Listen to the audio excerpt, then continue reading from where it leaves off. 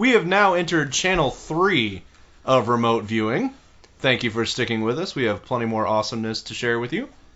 Cyrus, my main man, where are we going from here? Well, let's just go down the list that we've already created here. With Wait, okay, so we're going to follow the rules now, I guess. A title I believe that you were the one who saw. I didn't actually get to the, I'm sure, superlative documentary on superheroes called, appropriately enough, Superheroes. Yes, this enigmatic title, Superheroes, is actually a documentary about, it's an interesting portrait of, quote, real-life superheroes, people that... like Phoenix Jones? Like Phoenix Jones, but unfortunately, for some reason, he's not featured, which I find weird. Strange. Maybe he was asking for too much money. Or maybe he was busy macing a crowd of people. Who knows? Or being arrested. It's hard to say. But the interesting thing about this documentary is it does cover kind of the full gamut from, like, the sadly deluded to the oddly inspirational to the borderline sociopathic. There's one guy, I believe his name is Master Legend. He operates out of Orlando, and all he does is walk around the city. He goes back to his van every few minutes and drinks a beer, and then he goes... Every few minutes, it seems like. And then he goes and, like, kicks doors open that are locked, like, in business buildings, and he goes to a bar and has another beer, and then he, like, jumps around on lobby fountains. He's basically just a drunk asshole. He's what Rubio would be if he was a superhero. Yeah, and it's like he's being featured next to people like the I want to say the New York Initiative. Yeah. Which is basically a group of people. They have an actual free runner in their group. Yeah. And then they have two guys whose sole motivation for doing this is that they wanted to beat muggers and rapists to death. So these guys presumably have gone to jail by the time they're talking about? No, because they wear masks. They do that, yeah. Okay. And the documentary crew is very careful not to reveal their true identity. Boy, I wonder though. It's not like you're a psychologist if you're like, if you're a documentary filmmaker where like the law will protect you. If you know who those guys are, don't you have to tell the police? I really don't, because I think the way they get away with it is they talk about it, but they never actually show them doing it. Okay, fair enough. So I think they're protected in so much as you don't actually see them beating people to death, but they do talk about... I don't think so, though. I don't think you're obligated as a citizen to, like... Wouldn't it be aiding and abetting, though? Or obstruction of justice? I guess it depends on the laws in the state where you are. I'm not really sure. No. We don't have a legal expert here at Remote Viewing, as you can tell. No, we do not. No. But as we drink alcohol and talk about illicit drugs. We may indeed need a legal expert at some point. Sooner rather than later. But yeah, I mean, it's fairly interesting. There's really great editing in it. They do a lot of stuff with art. Like, they'll freeze frame and turn it into a comic book panel, which is a lot of fun. But the thing that doesn't make sense about it is that Stan Lee is like highly credited on, like, it's basically like Stan Lee presents superheroes. Sure. And he shows up at the beginning and at the end to deliver these really generic comments about, hey, true believers, like, hey, if they want to go out and contribute to their community, like Spider-Man, that's great. And it's like, okay, but do you even know who we're talking about or what this documentary's about, or is that just what you say in your office when you're by yourself? Sure. I just can't stop talking about the Fantastic Four. It's like, shut up. But yeah, I mean, other than that... Stan Lee is a caricature of himself at this point, and that's how he makes a living. And it's just sad because it's like, you're not really involved in this. They're using your name to sell the movie. It deserves to be seen, but that's just kind of cheap, I thought. Yeah. Well, what are you going to do? Jack Kirby's dead, so... Yeah, this is true. So overall, worth seeing? Overall, definitely worth seeing. Okay. Definitely a very fascinating take on people that are just fed up with not feeling like they're making a difference anymore. All right, so here's one of the titles I was super excited about this year. In fact, I was thinking about making two lists this year because there were so many indie films that I really, truly loved this year. Mm-hmm. And there were, actually almost equally as many Hollywood big production films. It was a good year for independent film. Yeah, it really was. And this is one that would be at one of the top films for that. This is Bellflower, which is this company put this out, Oscilloscope Laboratories, who have recently become great company. Yeah, I just really in love with the stuff they put out. Like they put out Rare Exports. Which is fabulous. Do you guys know who started Oscilloscope? No. Adam Yauch from the Beastie Boys started Oscilloscope Labs. Yeah. Did not know that. The Beastie Boys are the reason that Oscilloscope Laboratories exists, and one of their first releases one of their first acquisitions was Dear Zachary, the documentary that just wrecks people left and right. That messed me up. Dropping the mad knowledge, yo. This is why Oscilloscope Labs is a great company, and they've really turned it on recently, picking up indie stuff off the festival circuit. Yeah, and they're really great at picking the super interesting stuff. I also like the fact that they have, so for instance,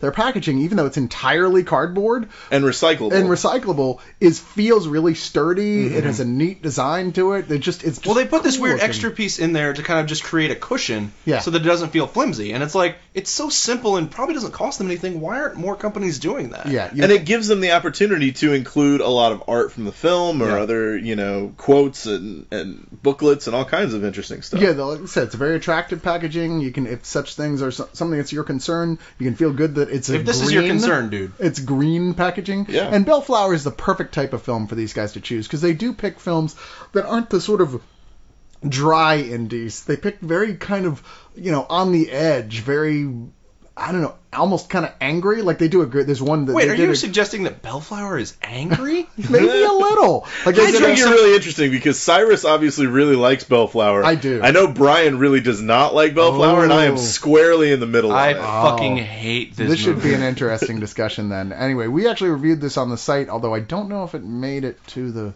final site front or not. I remember Corey was like, I don't know how I feel about it. And Leon and Tony were like, we hate this movie. I was like, I love it. So I don't know. It's very, very divisive. It's not that there's not a middle ground, because I find myself squarely there, but it is the type of movie that I think the vast majority of people are either going to love or hate. Well, and it's famous for that already, the fact that it is so polarizing with how people feel about it. What you've got the story is of these two guys who are obviously lifelong friends who, for fun, they're big fans of the Road Warrior, in particular Lord Humongous, and they've got this project where they've been converting a car for years that they call Medusa into the car from Mad Max, complete with big flamethrowers that actually work and various different little, like it's got surveillance cameras in it, like it did in the movie, that you could see like stuff going on around into the sides, smoke screen, all that stuff. By the way, all that stuff actually is real in that car. It wasn't special effects. All that's built into the car. They drove it here for South by Southwest. Yeah. And set off the flamethrowers outside the South Lamar Draft House, fairly near flammable people and substances. It was very impressive. I was pleased that no one caught on fire, but I was also pleased that they did it. Anyway, so they've got this kind of, that kind of guy bonding thing based on a shared interest that gets screwed up when a girl enters into the picture. Evan Gladell, by the way, plays the main character Woodrow, and Jesse Wiseman plays Millie. This girl's free spirit type who they fall for each other right off the bat. There's an instant connection between the two, and it's immediately turns into where the other friend, leftover friend, is a third wheel. Over time, you're not sure where this is going because it feels like it's telling an apocalypse story visually. I mean, because the director did this amazing thing where he created his own cameras completely from, what is it? It says from a prototype Silicon Imaging SI2K Mini. I don't know much about what that is. An SI2K it's a high-end video camera, probably most notably used on Slumdog Millionaire. Oh, okay, fair enough. But it's incredibly modular. In fact, the reason that Danny Boyle used it on Slumdog Millionaire is because basically you can take the lens unit off, and it's tethered back to like the sensor and not the sensor. The sensor and the lens are together, and it's tethered back to like the recording area of the camera. So Boyle's DP was running through the streets of Mumbai chasing the kids, basically holding the lens, in front of him, and had a backpack with the rest of the camera and a MacBook Pro connected to the camera with the screen flipped around so that Boyle could be behind him and see what he was shooting in front of him. Right. I remember hearing that. So it's already a modular system, and they basically ripped it apart. Mainly, I'm kind of guessing here, but it seems like what they really wanted to do was kind of do an elaborate tilt shift photography type of thing. So it seems like it was mostly ripped apart to rejigger the lens mount in some way to get these weird focus shifts that they have throughout the film. If it's not painfully obvious by now, in addition to writing for FSR, Luke does work in the film industry. I'm dead serious. He does a lot of editing, and he's been involved with a lot of local productions here, which is why when he speaks, it sounds like he's reading from a filmmaker's encyclopedia. But that's all off the top of his head. It really is. Like, it's ridiculous. Like, we're sitting here Well, just like... I do have my Jim Beam and Coke. So. It's your instant recall juice. Indeed. So, this has a very distinctive look to it that definitely is going after a sort of dirty, muddled, post-apocalyptic feel, even though ultimately what this is a relationship film. It's just a very apocalyptic relationship. Well, it's interesting that you mentioned that it feels like they're building to an apocalypse, because they are. They're building to, the end of Woodrow's world, essentially. Sure. As much as he knows it. And it's... Salisbury's going to refute a lot of these points, but notes. Keep talking. What it's going for, whether you agree with how it gets there or how it executes that or not, what it's trying to do is, kind of mirror that devastation and feeling that the world has come to an end, the first time a girl breaks your heart. Yeah, I totally agree with you. The unfortunate part is that it tries to get there with this Bohemian hipster stroke vest. Like right down to the ironic mustaches and the we're gonna have our first date be a terrible date on purpose. Isn't that precious? No. And quite frankly, I think Cyrus is being generous using the term story, because this movie is really about two guys that want to build their own car and their own flamethrower, and then one of them happens to hook up with a girl. That doesn't really work out, so he decides that he is completely like this walking entity of rage and gets in these meaningless fights and drinks too much, and it's like, okay, but unless you're Hemingway, like that can't carry a movie, and you're hipster Hemingway, essentially. See, I gotta disagree with you, because I think while it's true that these people are definitely hipsters in that angry way that people like to apply the term these days, so what? They are indeed still just people that are caught up, I don't find young them people interesting. Caught up in a fashion of the time, as it were. And I think in many ways this borrows heavily in theme from people like Alex Cox, and what he was doing with films like Repo Man was like, wow, this is a punk rock movie for our time in a lot of senses. Well, I will say, just as far as Woodrow going into a rage, he absolutely does.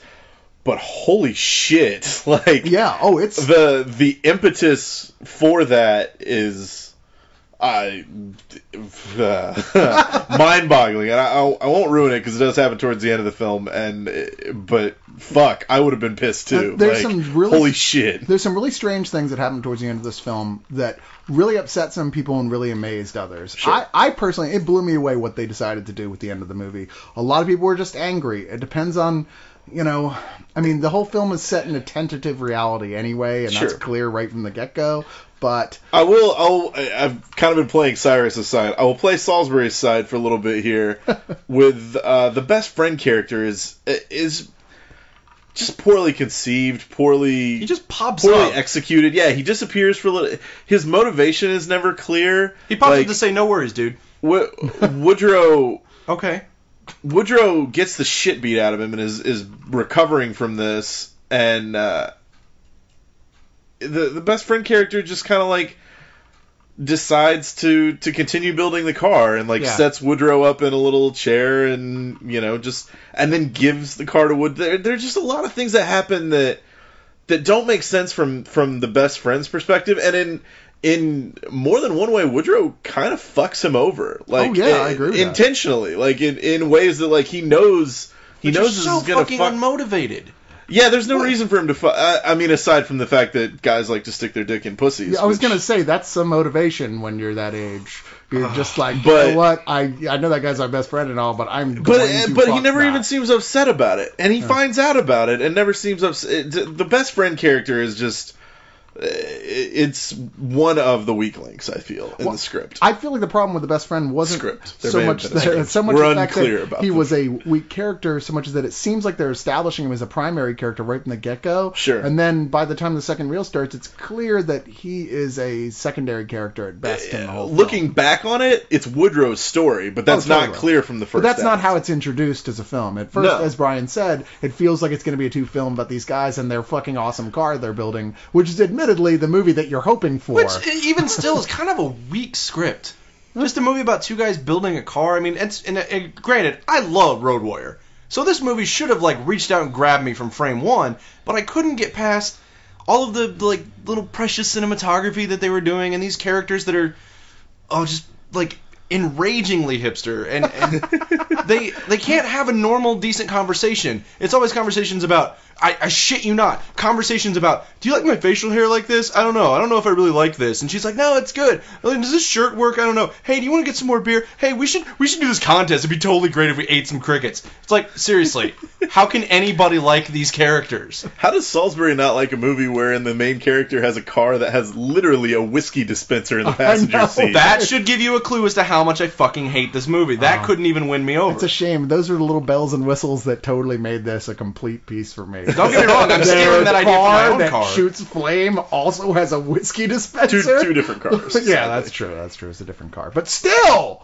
And they built a flame, like, you're focusing on the car. They built a goddamn flamethrower that works. Yeah, they did. As well. Yeah, they had their own flamethrower. And not just a pussy one either. That thing's got like a 30-foot incredible flame. Like, oh my god. And that's the thing. Like, they had to have built that. Like, I'm assuming here, but I'm assuming that they built the fucking car. They built that goddamn flamethrower too. Yeah. And they have that wide shot where you're just like, holy shit, that's going to kill someone. They're the post-ironic frat boy Tony Stark. That's great. Hallelujah. Obviously, we have different opinions on that one, and that is okay. It is. And this comes, even though you may not like it, but there's an oscilloscope, and they put together a reasonably nice passel of extras to go with it. Oh, absolutely. Yeah, lots of good stuff on here. And I will say that, while the three of us find ourselves representing all areas of the spectrum on this film, I think it's at least worth a watch to see if it's your cup of tea. Absolutely. There's some interesting stuff going on. And it's worth checking out for two reasons. It's worth checking out to see if it's something you might be interested in, and also to give money to Oscilloscope Labs. Oh, yeah.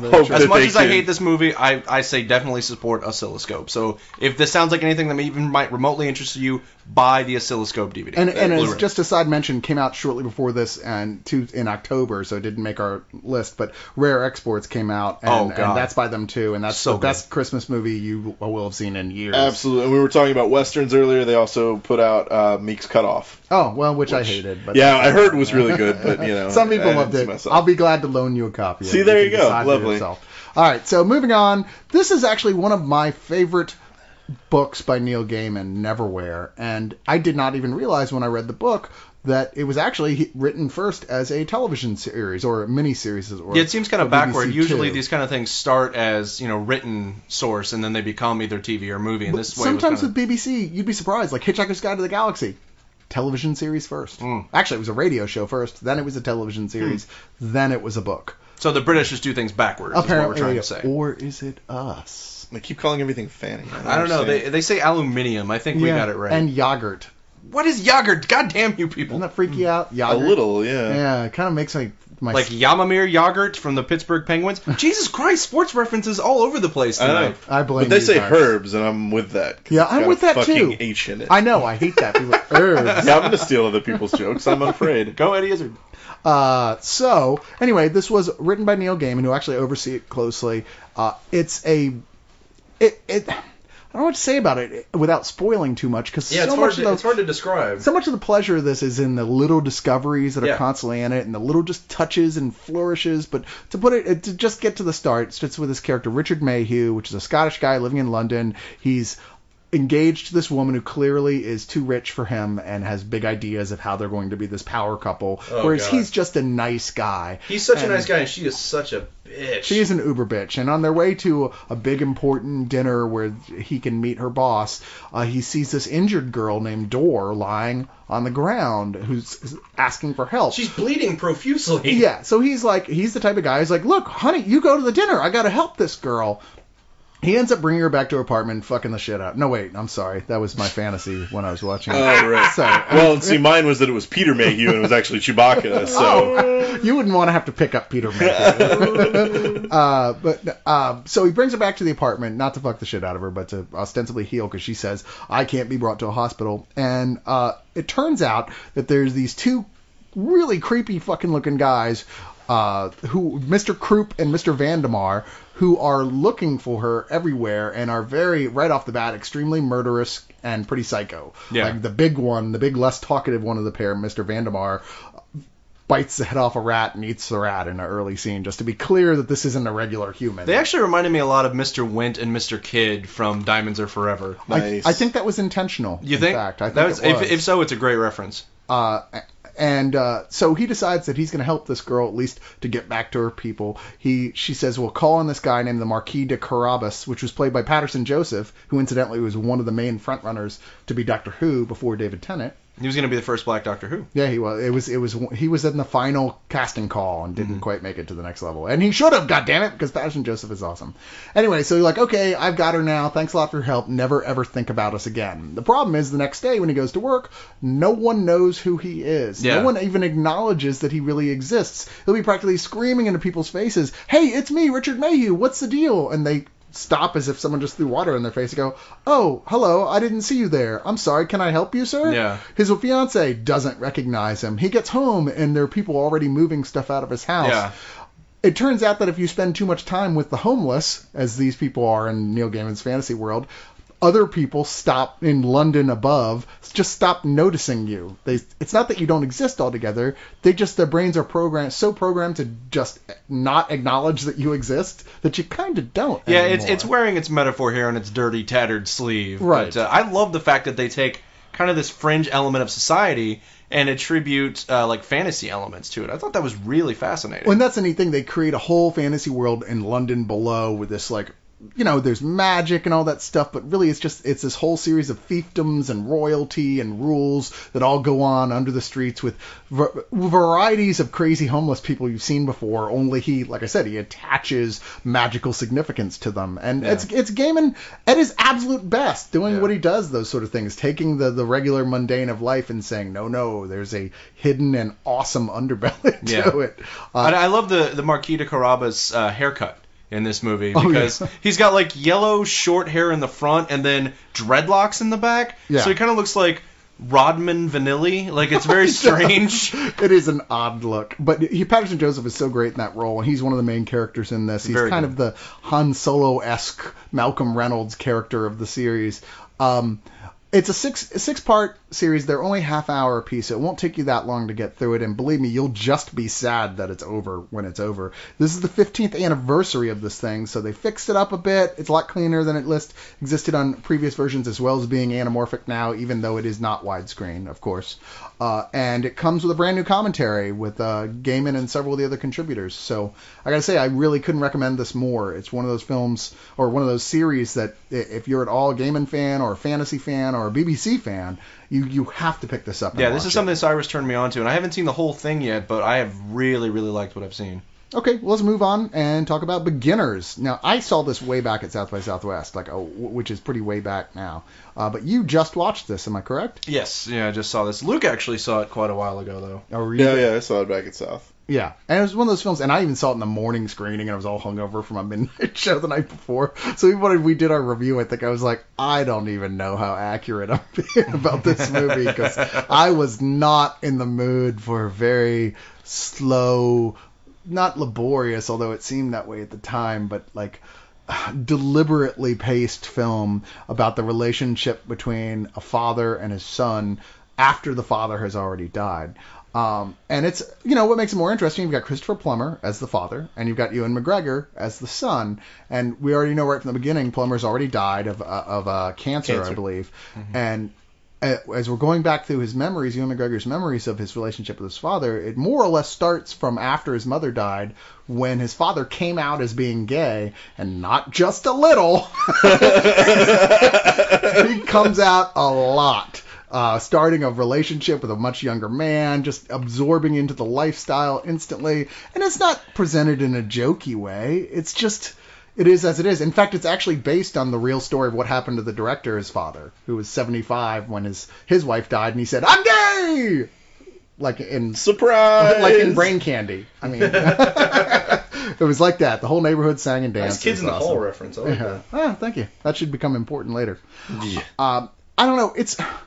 A lot of this has to do with like the differences between the father and son, and the way that they are the same coming into play as after his father's death. Ewan McGregor's character is trying to start a new relationship with a woman and having big difficulties doing it. Not because he's gay, presumably, but because Presumably. of other difficulties. But what did you guys think?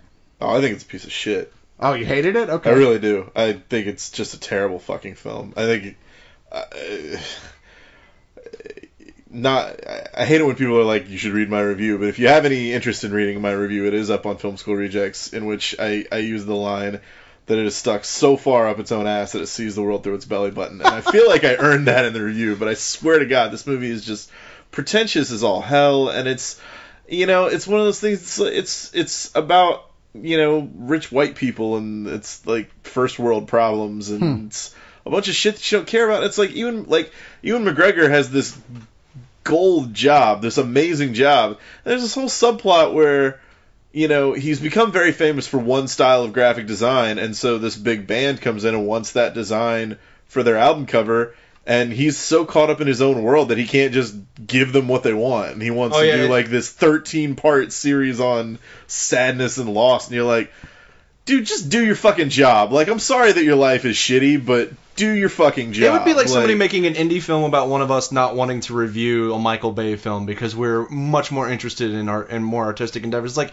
yeah, but that's your goddamn job, so just do your job. If that film came around to proving to that person how stupid they were for feeling that way in the first place, then I would totally watch that. I mean, it's not devoid of value. Christopher Plummer does a fine job, and there are some interesting things. I just feel like Ewan McGregor stumbles through it as if he's stoned. So detached emotionally from everything. There's nothing to latch onto in his character, and Melanie Laurent, as beautiful as she is weird for weird's sake. It seems to me like the problems in their relationship seem to be manufactured strictly because there need to be problems. Okay. Yeah, it doesn't feel genuine at all. Not because there should be any problems between them, aside from the fact that, McGregor is sleepwalking through the damn film. Yeah. And I will admit, the talking dog is funny. Oh, that's right. I forgot about the dog. McGregor and the dog have this weird relationship where McGregor understands the dog speaking English, which is hilarious. Right, which is, even in the movie's context, says, okay, he admits that he's imagining this. Yeah, totally. But anybody who has a pet, and probably people who live alone, I assure you that my cat never shuts up. I don't mean meow. The biggest problem with the film is that invariably, and to me it felt like it was about a dozen times. In reality, it's probably about 4. Right. The film will stop and do a photo montage of, this is 1975, this is who the president is, this is what happiness was like, this is what being gay was like. It's like, oh my, and it goes on ad nauseum, and it's just like, so pretentious. Shut up. I don't give a shit. I'm sorry. I'll say this now, I hate using the term pretentious because I don't think it really means anything. It's like pretentious I is so based on your own perspective, there's no solid set meaning of it. I think that movie is arty for arty's sake. Really, because that other guy explained it pretty well why it was there. Well, it's arty for arty's sake from where I stand. And so it's like one of those, it's not fair to use. Because it's a difficult word to use in objective criticism when you're trying to debate someone. Right, so I've tried to delete that from my dictionary of terms to use, but I actually felt pretty much everything that you're saying. I thought it was laborious. I was sitting there, and I know, admittedly, I was having trouble keeping awake, except for when the dog was talking.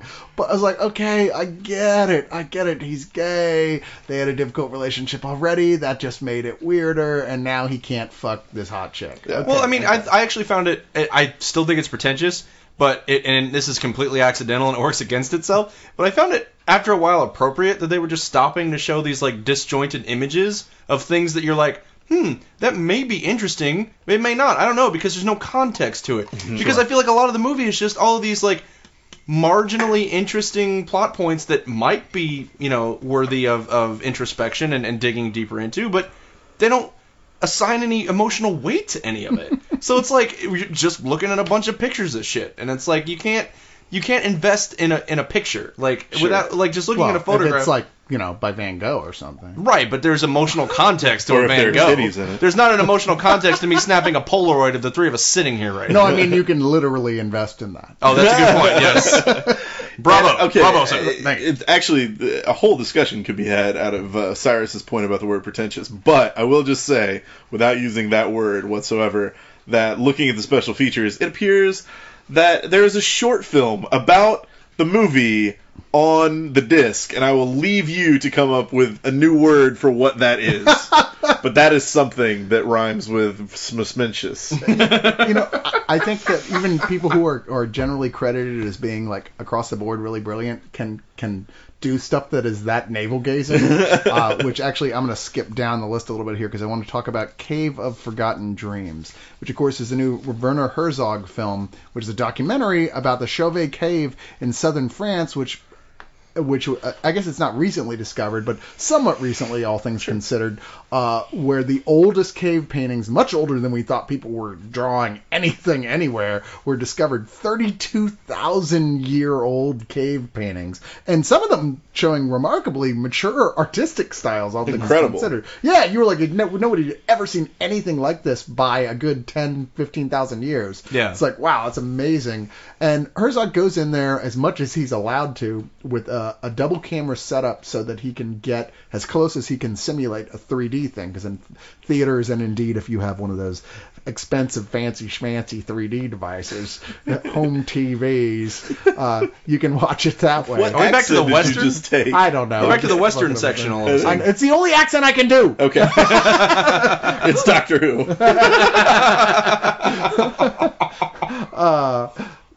And, but to bring that to the full point, we'll talk about the movie itself. This comes with an extra feature on it that's listed as a short film by the director Werner Herzog called Ode to the Dawn of Man. Oh my shit. It's 39 minutes, and guess what? It's just a featurette about how the score was put together. It's not even mildly a short film, as it were. It is a featurette. It's certainly not a short film if it's 39 minutes. I know, it's not a short film. And in this case, I'll completely agree with you, but I will say that I want every Werner Herzog movie to include a Werner Herzog short film, because that guy's short films are fucking insane. Well, this isn't one of them. This isn't Werner Herzog eats his shoe? No, this is him.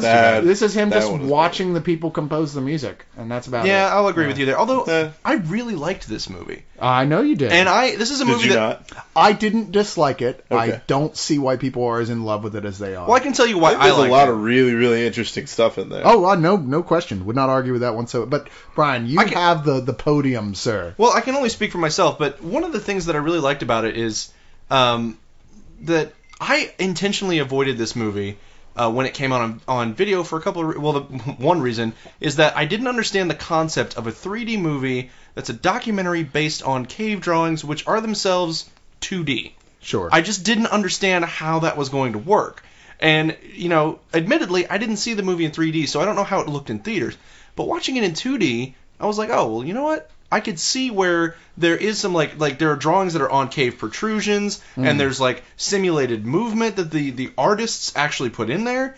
In fact, they talk about how the mammals, like the buffaloes and horses, are drawn with 6 and 8 legs to simulate movement. Like, it's almost a proto-form of cinema.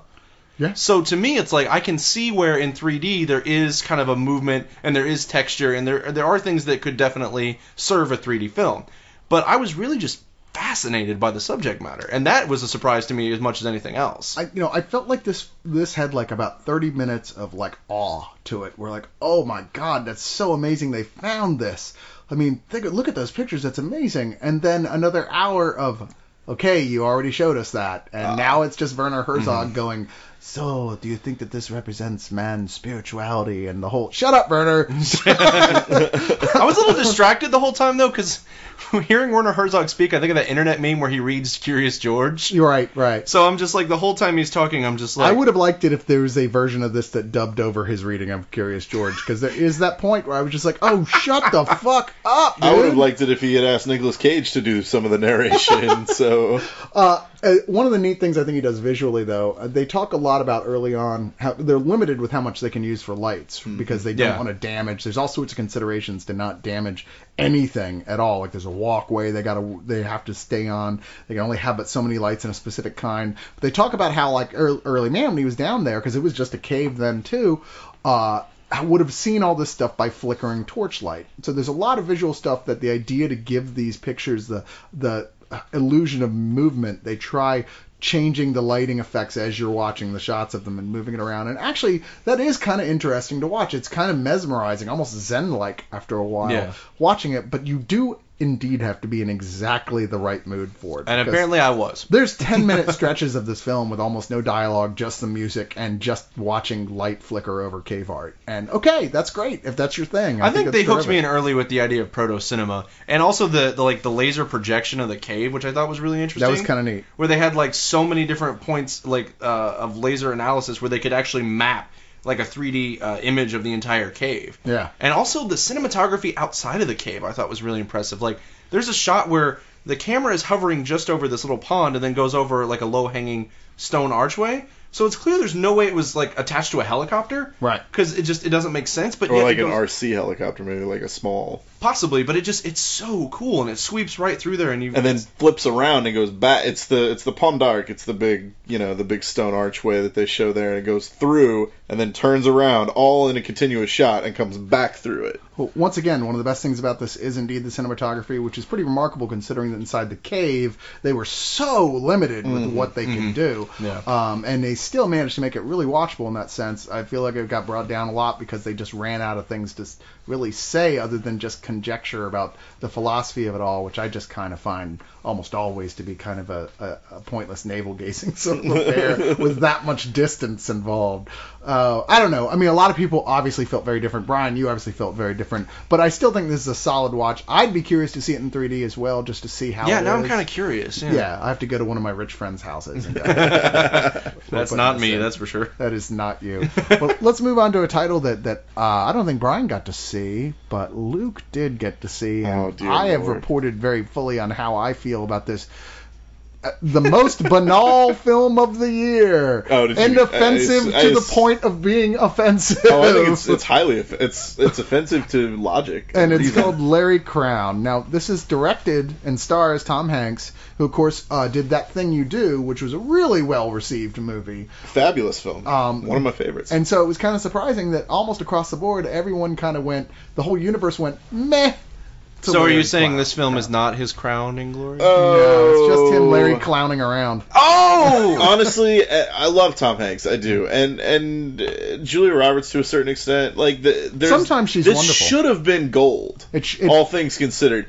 And what I honestly feel like is that this is Tom Hanks and his wife Rita Wilson doing a favor for their friend Nia Vardalos. Yes, who I personally can't stand, by the way. No, I can't stand her I think either. My Big Fat Greek Wedding is one of the most overrated films ever made. And the biggest problems with Larry Crowne are the script. The screenplay is terrible for this film. Oh, it's awful. It's just ridiculous. And Hanks' name is on it, and I honestly feel like Hanks just went in and said, all right, look, Rita wants to do this, and I love my wife. Yeah. And the script is currently unshootable. I'm going to make it shootable. It still won't be good, but it will be shootable. By sheer force of charm of the actors involved. And the film's only real saving grace is, in fact, that Tom Hanks and Julia Roberts are so goddamn charming in it.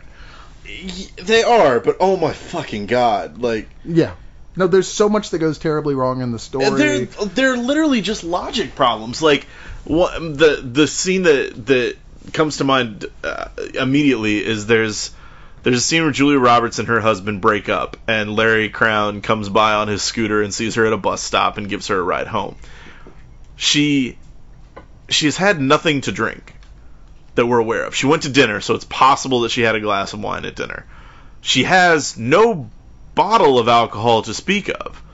But by the time they get from the bus stop to her front door, she's hammered. Yeah. And not just kind of drunk. It is merely hammered. The intoxicating presence of Larry Crowne. Yeah, it is, apparently. It's just stuff like that makes no goddamn sense. And if it was an Ed Wood movie, people would be like, well, that's bad filmmaking. But if Tom Hanks is directing it, then it's like, oh, well, that's an art film. Not only is she that hammered, but apparently by the morning she has A, no hangover, and B, was sober enough to pull all of her husband's stuff out into the yard and hook it back up, like his complex computer system.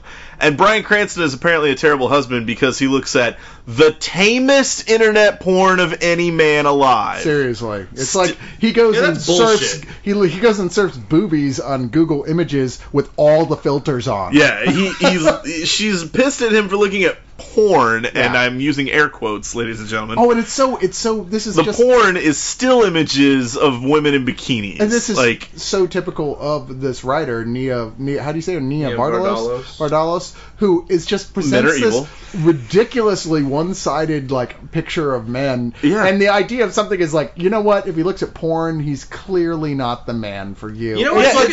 What man? Then you're looking for gay men. I don't know. Look at the Facebook profiles. Do look at porn, just not. If you look at the Facebook profiles of girls you went to high school with, is that porn? Because that's what it sounds like she thinks porn is. Yeah. Pretty much, yeah. She has an unrealistic view of the world, and the film is maudlin and not terrible. Funny. Not funny, no. It's and the meat cute is never which is cute. impressive because it basically has the plot of Community. Yeah, yeah. I mean, it should have the plot of Community. Anyway. I mean, that basically somebody cancel Larry Crowne, for God's sake. Yeah, it's like he goes to Tom Hanks. Worked at this company, and they decided they can't keep him because they're looking for people with college degrees now due to that's the other thing. Like, he basically works at Best Buy / Target / Walmart. Right. He's happy in his job as like a floor manager. He has no aspersions to get beyond floor manager. He's clearly very good because he's been employed. But they're going to fire him because he can't move past where he is. And it's like, that doesn't make any sense either. Like, no, Target is not going to fire some floor manager who's happy to be making his $13 an hour. He decides to use his time and to save money to go back to community college to get a degree, and there he meets a very upset teacher played by Julia Roberts, where eventually, of course... I'm sorry, what was her name? Mercedes Tainot. Tano or something? Yeah. I don't know. These are not names. Yeah, I don't know. Bryan Cranston is horribly wasted as her husband. It's even more offensive that Pam Grier is in it. And Pam Grier is in this? Yeah. Pam Grier is in it as like Julia Roberts' teacher friend. Oh, girl, you shouldn't put up with that. Oh, it's some shit. Unless she's also shooting people. Like, I don't want to hear her spout that, like, blatant black stereotype. We've already run it into the ground, but possibly the most egregious thing occurs over the end credits, where Tom Hanks and Julia Roberts are shot on the scooter against green screen, while backgrounds that look like the stock backgrounds from Apple photo booth are plastered behind. I swear at one point there's like a Route 66 theme. It looks like Nia Vardalos' 6-year-old did. I forgot the one thing I did enjoy was George Takei in this. George Takei is moderately human. George Takei is in this? He actually has a pretty funny little role as another one of the teachers. Oh my. All right, so moving on. Here's a movie that I think we can say those. I don't know if you've seen it, Luke. I know you have, Brian, but I suspect that you have. I have. That I just absolutely adore. Saw long before the American remake came out, which was The Departed, the Martin Scorsese film that, of course, got Scorsese his much deserved, long time coming first Best Director Oscar. But you know what? In a lot of ways, I like this original Hong Kong version a lot better. I don't know if I would say a lot, but I like it better. I fell so madly in love with it when I originally saw it, and I saw it. The title is Infernal Affairs. Apparently, we're never going to get to it. Oh, right, yes. Sorry. Did I not say Infernal Affairs? No, we started to, and then Beardy over here decided to step on it. Lots of interrupting. Apologies. This came out in 2002, Hong Kong film starring the great Andrew Lau and Alan Mack. And it's one of those stories. All right, so it's a very complicated police story, but all the frills and the side plots and all that are cut out of this. This is a direct and to the point thriller, to the point where it's kind of confusing at points. Watching it the first time, it's incredibly confusing. Yeah, but you'll want to go watch it again. It's just so dense with information. But basically, it's a cop who is working undercover for the Triads, but the Triads figure out that there is a mole in the Triads, and said they ordered that undercover cop to discover who the undercover cop is in the Triads. While meanwhile, the Triads have an undercover guy who they sent through the police force to work undercover as a cop for the police force, who, when the police force realize that there is a Triad member in the police force, order him to uncover that person. So, if you've seen The Departed, this should all sound very familiar because the exact plot. A lot of the plot is completely intact from original to remake. Yeah, absolutely it is. And in fact, a lot of the ins and outs are the end is slightly different, and I'm with Cyrus on this one. I actually like the original ending a little better. I think it's more satisfying. I do too. Absolutely. But Tony Leung and Andy Lau are fabulous in this, playing off of each other. Oh, sure, yeah. Yeah, who is never, ever bad in anything he does. Nope. God, did you ever see the Untold Story? with Anthony Wong? No. He was based on a true story of a serial killer who was killing people and making them into meat buns. I've actually borrowed them. this movie from you. I haven't watched it yet. Oh, fair enough. Okay, you got to watch it. It's absolutely fantastic. That sounds like dumplings. Yeah, it's kind of like that. Yeah. Okay. But really, really great, really, really bloody. Anyway, so this is a really terrific film. I can't believe it took this long to get on Blu-ray. Unfortunately, it's not the best version of it. It doesn't look all that great. I mean, really? It's the best version you can get. But wow, that's surprising. Yes, but I have the Hong Kong Blu-ray. So is that true? Oh, so I don't know compared to the Hong Kong Blu-ray. It is the best one with a American release that you can play on any Blu-ray player. Well, see, that's the thing is what I'm reading is that it is a far from perfect version. It's very schizophrenic about what looks great and what doesn't. Oh, that's unfortunate. And it's all I can say is if you haven't seen it, who gives a shit? Yeah, exactly. Watch it anyway. This is definitely. Watch it on DVD. Just watch this fucking film. It still looks good on Blu-ray. It's just, like I said, it has this problem. It could have been a better transfer. Sure. And it certainly could have had, a better... I don't know. It's such a great film. I'm embarrassed that all it has is the tiny little bit of extras that it ported over from the previous DVD release. I mean, it's not much. There's an alternate ending. There's a behind-the-scenes look for like 6 minutes. There's a making-of for 15 minutes. None of it is really that is going to set you on fire. I don't know. I would love to have seen a comparative, like, a talk with Martin Scorsese and the director of this, back and forth about, what was the different things they were thinking about. Well, and the interesting thing is that you don't often see Martin Scorsese remaking Asian films. Right. Or remaking films a lot in general. Well, it was just that good of a movie. I mean, it's fabulous. It really is. And spawned two sequels. Now, Yeah. I've only seen the second one, which people do compare to The Godfather 2, because it's kind of it's part a prequel, part not. And it does it in that same way Godfather 2 does, where it flashes back. And it's great. It's a fucking kick-ass movie. I've heard that 3 is not so good. Kind of like Godfather 3. Yeah. Well, you know what? If they hadn't gotten the Asian Sofia Coppola in it, it would have been much better, is all I can say. So, son of a bitch. No ticky, no laundry. But yeah, I love this movie. Couldn't recommend it more. Definitely. One of my favorite films. Very, we're very, seeing, very good. Even if it doesn't look all that great. I know, right? We're going to skip some of these, but we are not going to skip Three Amigos, because god damn it. It's fucking Three Amigos on Blu-ray. And you know what? This is the first anamorphic version of this that's ever had a home release. The previous DVD was not anamorphic, and it's...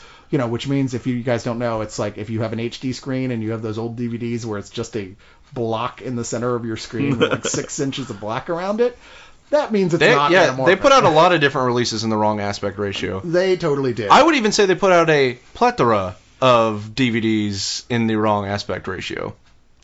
Really? Nothing, guys? Come on. I was just... Well, it should be noted that it's still the right aspect ratio. It's just annoying. Yeah. Now you couldn't laugh at my joke because I got the terminology wrong. God damn it! You're the worst Ed McMahon ever. I think I have to be that guy and say that I've never seen the Three Amigos. Oh no! Now you get out. Well, you have to fix this. Now the thing about this is that this is a film that didn't perform well in the theaters at first, even though it's pretty much Galaxy Quest just set as a Western. It kind of is. No, it totally is. It's like three kind of washed-up actors playing who used to play badass cowboys, are really famous, played by Steve Martin, Chevy Chase, and Martin Short, who get mistaken by a tiny little Mexican town, and very much a play off of the Magnificent Seven. I mean, the thing is a spoof of Magnificent Seven. See, I got that, but you're blowing my mind with this Galaxy Quest thing. That hire them to come fight an evil group of gunfighters who is, causing their town all kinds of shit. They believe it's just an acting opportunity. Yeah. The town believes they're really the cowboys. Because they live in a place where they don't have a lot of access to things that would allow them to know the difference between fiction and reality. Yeah. And in fact, the village in it is the exact same village that the Magnificent Seven was shot with. Oh, nice. Exact same village. So, kind of a neat little bonus thing to know. And then, of course, the big draw to this movie is the fact that it has this cast, which is the comedy equivalent of, like, the 92 Dream Team. Oh, yeah. No doubt. Steve Martin, Chevy Chase, and Martin Short work so great together in this. And they're all in their prime. It's funny because it's one of those scripts that have been floating around for a while, and a lot of big comedy name actors had been cast in the roles and then had to move on because the production just wasn't happening for whatever reason. It had been in the hands of a number of directors, but it finally ended up coming to John Landis, who at this point was still on a high note in his career. I forgot this was directed by John Landis. And you know what? they totally do it credit with this Blu-ray. It's not one of those half-assed things at all. It's a really great transfer of video and audio, which, goddamn, after being this long since they put out an anamorphic, really well-realized one. I mean, even the old one on a regular TV looked like shit. It was a terrible, terrible version. They have totally fixed this up like crazy, as well as it comes out with some halfway decent special features. 19 minutes of deleted scenes, most of which were originally intended to be included in the film, and the studio took it out of John Landis's hands and cut them without his permission. So we're talking the good kind of deleted scenes, and these are ones that are never been seen before this. Nice. Yes, in HD, no less. So, I mean, come on, man. This is a great little release of one of my, it's not one of my favorite comedy films, but it's one that I do keep coming back to. Absolutely. Well said, my little buttercup. Maybe not as much as Galaxy Quest, but, By Grabthar's hammer. By Grabthar's hammer. Let's talk about one that we all saw, and I think we can safely say across the board.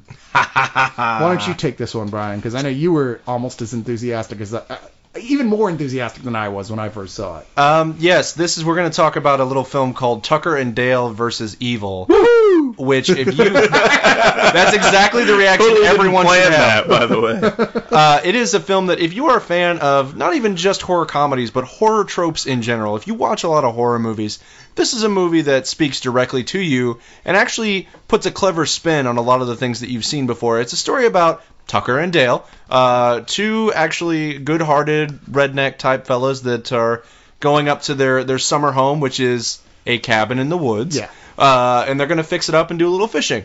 Well, along the way, they run afoul of these really douchey teenagers. Sure. And the teenagers get it in their head that these two guys are evil killer rednecks. And throughout the movie, a series of events unfold that lead these teenagers to further believe this, while the good-natured Tucker and Dale have no idea what's going on, and they don't understand why teenagers keep killing themselves all around them. Well, that one of the funniest things I've ever seen in film is Alan Tudyk in tears trying to explain to Tucker how that guy just threw himself into the wood chipper. Because it's true, that's what happened, but it's like, there's no way to describe the series of events that led to a kid accidentally falling into a wood chipper. No. And the whole time, and they actually do a funny thing on this Blu-ray where they recut the movie, they re-edit it so you just see it from the teenager's perspective. Yeah, so it seems like a more standard horror movie. So you can see exactly what they're seeing and why they think these two guys are killers, and it's so fucking funny. Well, a lot of the success of this has to do with the two leads, played by Alan Tudyk. Yeah, Alan Tudyk and Tyler Labine. Tyler Labine, very underappreciated sort of newer comedy guy who I knew from the show Reaper, which I totally adored, but has appeared in a couple things since then. He's also the Hug It, Shug It football guy the from guy Zack that and Mary. stumbles in Zack and Mary, and Jason Sudeikis' friend in A Good Old Fashioned Orchard. That's true. A very underappreciated comedy as well. Indeed. Really like that one. Very, very decent. A very decent comedy. Yeah, It's very and kinda Alan Tudyk, of course, was Wash in Firefly. So Absolutely. He was also amongst other great in the original Death at a Funeral. I'm not a fan of that film. Really? But yeah, I know really some dig that people one. like it. So, But it's I love fascinating that about movie. It's really trendy right now to whenever there's a horror comedy, compare it to Shaun of the Dead. yeah. But this film, I feel like, earns it, and not only earns it, but is on par with Shaun, and for a very specific reason, is you have two guys that are completely oblivious to the horror story going on around them. And in this case, they didn't do anything to deserve it, but they're being cast as the villains in this horror story. Well, and they're just like, what's happening right now? Like in Shaun of the Dead, you've got two very lovable lead characters Yes. who have a lot of very affectations particular to them. They're very well defined. Yes. We're following through this story that is playing with the tropes of a very familiar horror genre. But outside of that, it really doesn't have anything in common with Shaun of the Dead. It doesn't even have the same feel, except that you'll probably laugh just as much. This is a really, truly great horror comedy. It's fantastic. And those don't come along that often. And it really is such a simple idea because the first 5 minutes of this film are just like the first 5 minutes of any slasher film you've ever seen. It feels like a Wrong Turn sequel. It's the teenagers and they're in the truck and they're going down the road and they have to stop at the gas station to get beer and they see the two creepy rednecks and they're freaked out and that's how every horror movie starts and that's going to come back. and instead we turn and we follow the two rednecks. Yeah. It's such a great twist. It's beautiful. And it's surprising. Salisbury and I were talking. It's surprising that nobody's ever thought of doing that before. That's the biggest shocker of this film, and that's what I kept telling myself. Well, the first time I saw this at, I can't remember if it was Fantastic Fest or South by. It was one I think of it was them. South by. I think it was South. But I sat there going, are you sure nobody's already done this movie? It's It's fabulous. it's baffling that no one had thought of doing it. And maybe somebody did, but maybe they fucked it up. But Yeah. the great thing is that they don't here, and it turns out very, very well. It's a great script, great lead performances, and just an It's a lot of amazing fun. concept, a lot of fun. It's a great movie. Yeah, I can't praise this more highly, and it will probably get on my best of the year list. I liked it better the second time when I watched it with you, Brian, because being more aware of what's actually happening, seeing early on the sequences more from the kid's point of view is so much funnier if you Yeah. understand those characters. I felt the same already. way when when my second viewing, I showed it to Luke. So it's like one of those things just getting passed down like the fucking Ring VHS tape. But I can totally see watching this again sometime in the next month as well from friends going, hey, Definitely. we heard you've got Tyler, and yeah, okay, sure, sit down. I'll make the popcorn and the whiskey and cokes. We'll get this started. hell yeah, Tucker and Dale. All right, let's do one more, and then we'll take a break and do the final part of this. But you know what? Let's talk about a movie that you were raving about to me, Brian, and I somehow missed along the way because it played Fantastic Fest. I didn't get to see it. But here, the American name of it is Kidnapped. Ah, yes. And it was a 2010 Spanish thriller film that it could not have more of a self-descriptive title. It's a home invasion movie. That's It all. is. That's really all you need to know. It's a bunch of guys break into a house, and to my recollection, and you'll forgive me if I'm a little fuzzy on all. It's been a couple years, but they really are just after money. Yeah. There's no deeper. Like they're not Satan worshippers. There's nothing in the house particularly that they're looking. They just want money. It's in fact, I think I'm correct here. I believe it's it's like the movers or the maintenance. No, you're right. workers You're right. or Yeah. something like or that. at least one of them, anyway. Yeah, one. They were basically one of, just casing the nice guy, joint. Yeah. And there's not much, like... It's not a complicated tale. It's No, it's very basic. straightforward. It's very fly on the wall, watching these stories as they take the father out of the family to empty out ATMs with all of the various families' accounts, which means waiting for 15 minutes and then going back again repeatedly, whereas the mom and the daughter's friend are tied up inside the house Sure. and are having to deal with two very different mindset criminals who are playing the two remaining guys there, one of which is clearly a little on the edge, who's snorting coke every time he gets a chance, and is very abusive, and the other just wants to get out of here without a murder one charge added to his ticket. And it's funny that, like, some people criticize this for the lack of complexity in the story, and if you just looked at the script, you'd probably go, whatever. It is very basic. But it's what the director does with it. It's the style of it and the vision he has for it, and just quite frankly, some of his camera tricks that he does that make this so incredibly gripping. And mostly it's deeply, deeply disturbing, and in a way that's not like... I don't like to use the word disturbing here because it's not a torture porn movie. Yeah. No, not at all. It's not a movie that uses extremity as a crutch. It's just... It's very visceral. Visceral is the perfect word for it. It is absolutely visceral, and you see things that you can't unsee, but they don't feel unmotivated. Yeah. They don't feel inorganic. But it's very stark and bleak and unflinching, I think. Yeah. But frankly, Cyrus was saying with camera tricks, towards the end of the film, it does some absolutely stunning split screen sequences. Oh my god, yeah. So that good. somehow merge together into the same shot. I still haven't figured that one out. Brilliant. Yeah, it's one of those things. I mean, it's like complex choreography, just saying, all right, I need to be here at X time and all that, but it's incredibly done. I would have hated to have been the editor on this. Oh god. Because it would have been so I would have hated to be the exacting. DP on this movie. Yeah. Okay, we're going to have this camera come in from 2 blocks away, and this one's still in the house, and eventually you're going to meet in this room. No, it felt like a Tom Twyker trick, like something he would have done. Sure, definitely, like Run Lola Run. Yeah, and it's very, very impressive.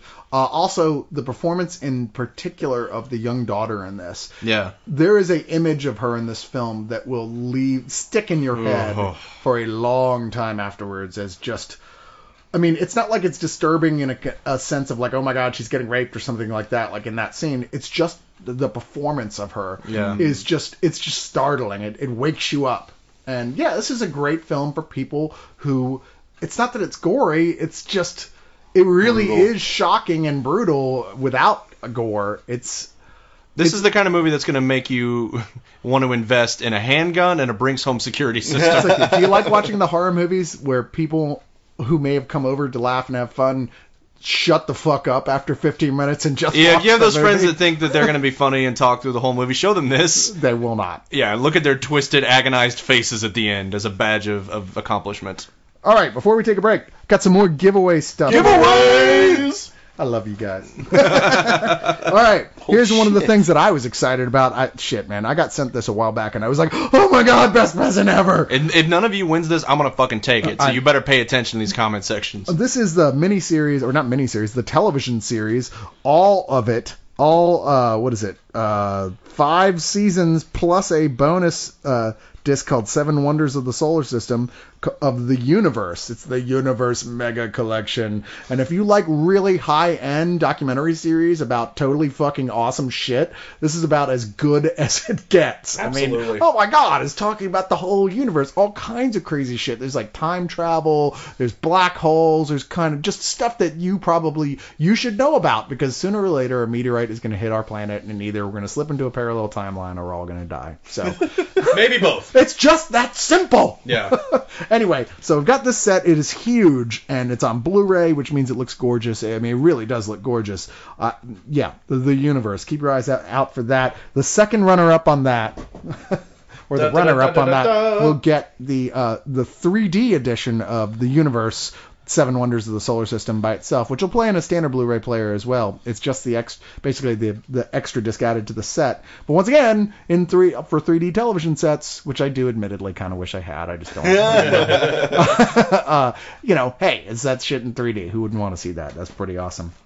One more thing before we go to the break. I'm saving the best thing for last, but I have the Mike Hammer, Mickey Splain's Mike Hammer set starring Darren McGavin, who I remember from Kolchak the Night Stalker, which was the sort of pre X-Files. And I always remember him as the dad from A Christmas Story. Oh, that's right, he was that. But it's not okay. So it's not as dark as like some of the Mike Hammer adaptations you might have seen in film, but it is darker than the Stacy Keach ones. Yes. And it's a damn good series. It's multiple discs, 78 episodes on 12 discs. It's damn entertaining, and I think this is something that anybody, especially if you just listened to our film noir episode and you got a taste for it, you're going to like this. Hell yes. So let's take a break, and we'll be right back with the final segment, the final summation